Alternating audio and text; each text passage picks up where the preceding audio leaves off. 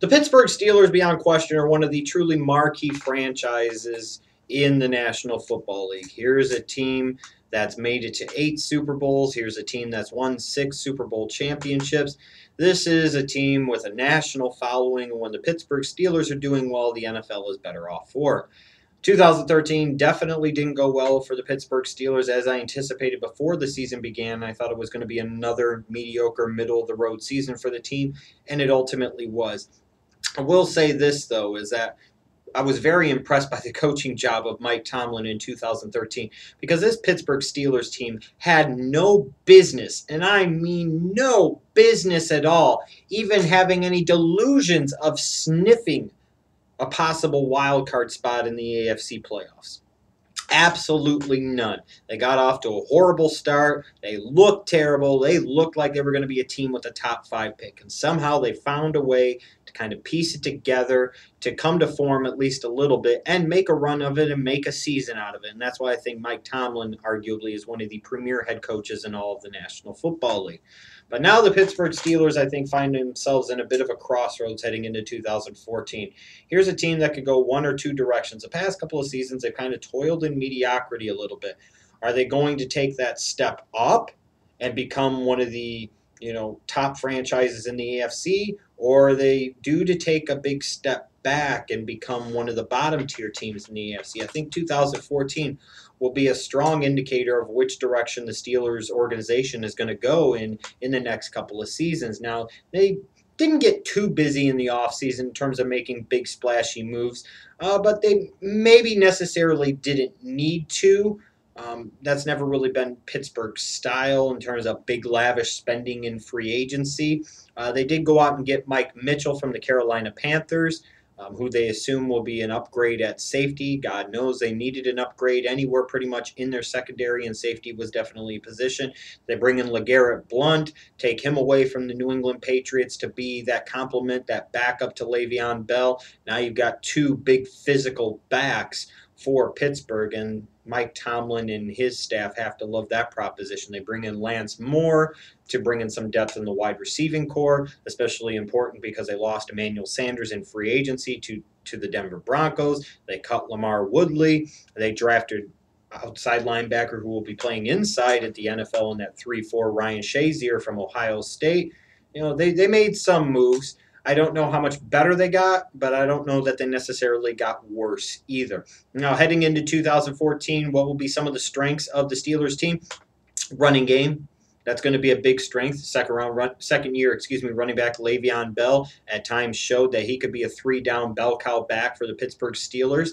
Now you bring in a LeGarrette Blount. This is a team that should be able to run the ball effectively and consistently all season long.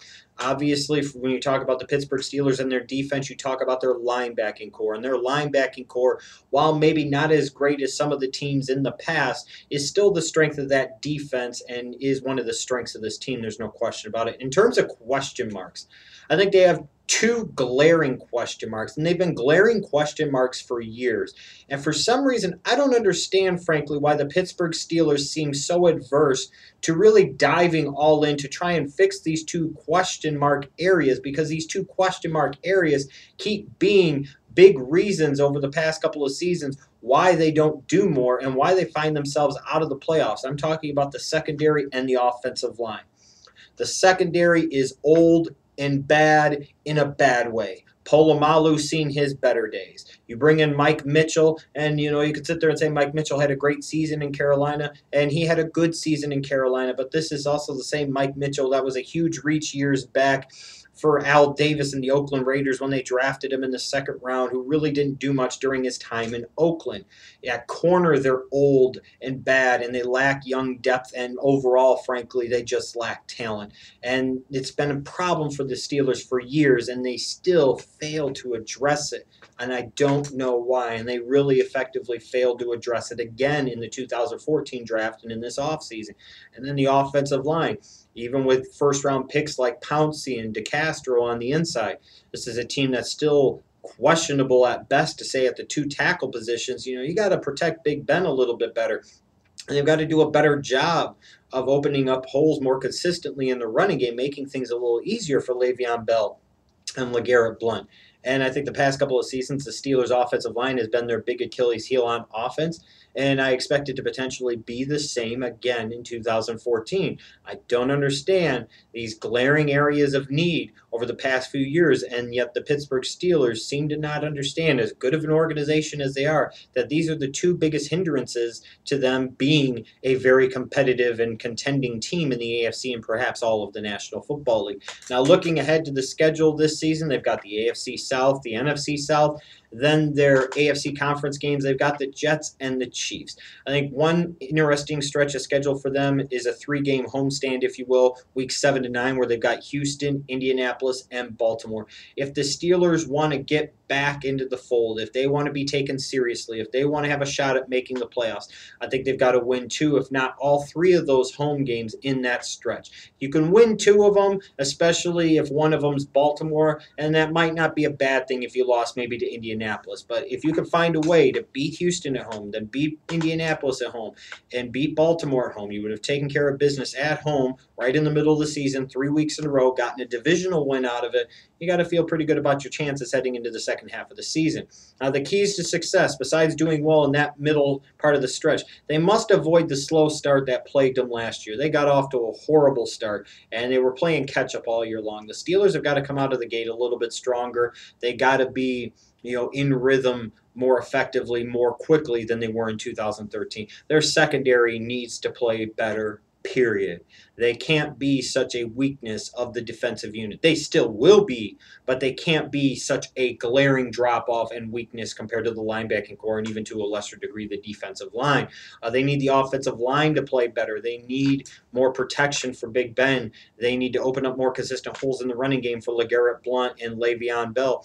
They need somebody opposite Antonio Brown to step up at wide receiver and be that complementary number 2 weapon. In terms of my prediction for the Steelers, I really don't know what to say about them because I think they're a mediocre team. I think they're getting old in bad places in bad ways. I really don't like, frankly, much of what they did in the offseason. I have a tremendous amount of respect for the organization. I have a tremendous amount of respect for Mike Tomlin, who, again, I think from a pure coaching standpoint is one of the elite guys at what he does in all of the National Football League. But at some point in time, that's just not enough. And the fact is, I just don't think this is all that good of a football team. I wouldn't be totally surprised if the Pittsburgh Steelers did any better than 8-8 this season. And that's kind of what I expect them to do.